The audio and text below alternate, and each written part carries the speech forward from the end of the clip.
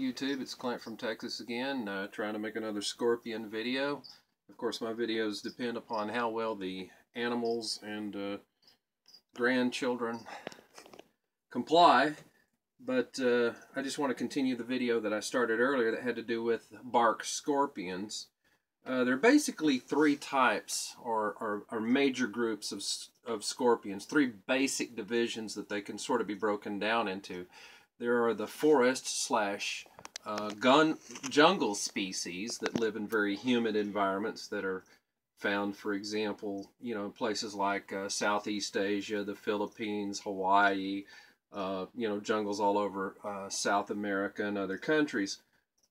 Then, of course, there are what are known as desert or xeric shrubland species, which live, as their name implies, in very dry and sparsely vegetated areas.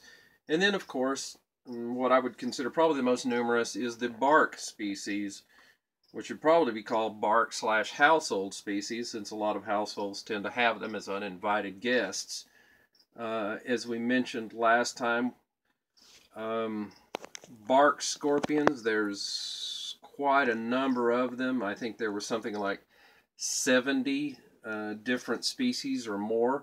Of course, the taxonomy of scorpions is always in constant flux. We're constantly finding new species.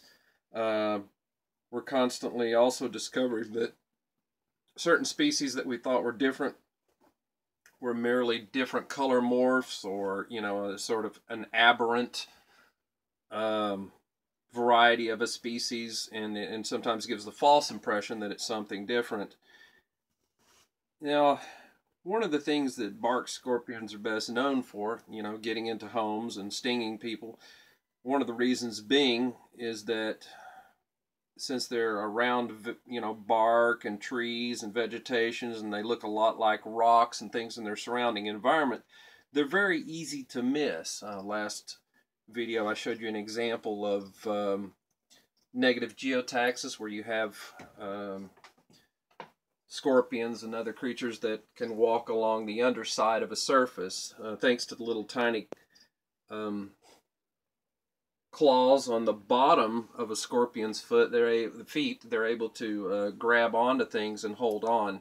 In fact, when you take one of the very large species and put on it, you can actually feels like there's needles or pins sticking into your flesh.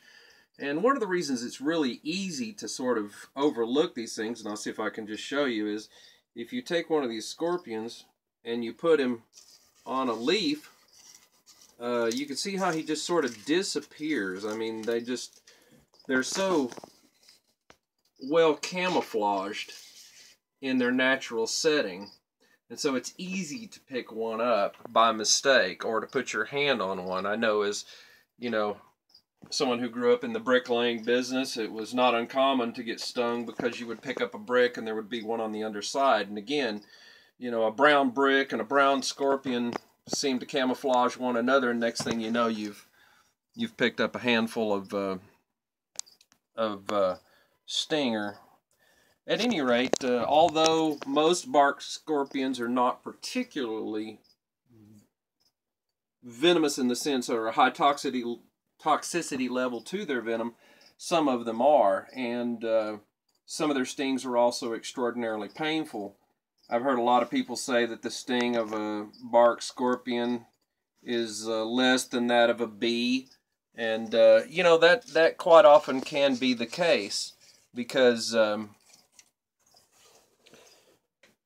there's two types of scorpion stings. There's what's known as a pre-venom sting, and there's also what's known as a full envenomation. Now, a pre-venom sting is where you get stung and the scorpion is giving you a very small dosage of venom, quite often just on the end of their tail or at the very beginning of the venom injection. There's just a sort of very dilute mixture of venom. And one of the reasons being is because, biologically speaking, venom is very difficult and very costly to produce, and so they try to conserve it. And scorpions can, much like snakes, control the amount of venom that they inject.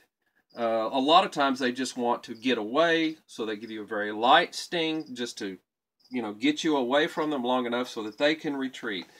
Scorpions do not predate on humans. They do not predate on your pets or your children.